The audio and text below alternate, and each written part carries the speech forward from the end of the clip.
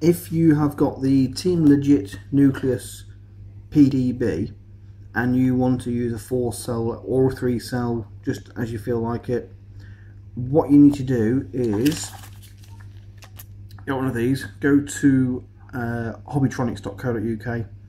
Really good service, and you can see there it's a tiny little thing. It's a step up, step down 12-volt regulator. It solders in on the underside of the PDB there.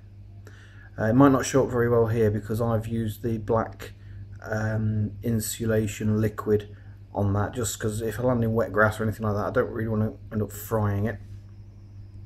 Now what that means, when you, if this will focus, there you go.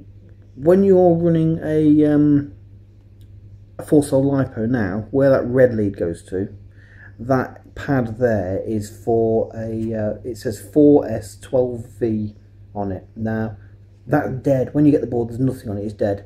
When you use this regulator, whether you're running on a 3-cell or 4-cell LiPo, it's always going to give you 12 volts out of that. So you're not going to cook your camera. Excuse me.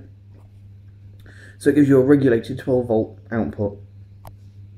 There's another pad at the back, you can just about see it, I think, in there, buried down there, which we're not using on this for the video transmitter because my transmitter is happy to run off 3, 4 cell, whatever you put in it, it's happy.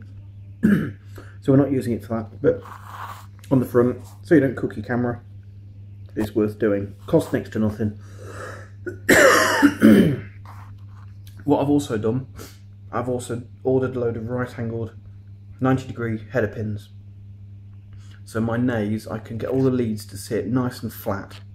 They're all flat against the board. Just gives me a little bit more room in there for my video transmitter and bits and bobs. A bit tidier as well, a bit of a tidier install, and then I've snuck my little FreeSky receiver underneath the nays there, out of the way.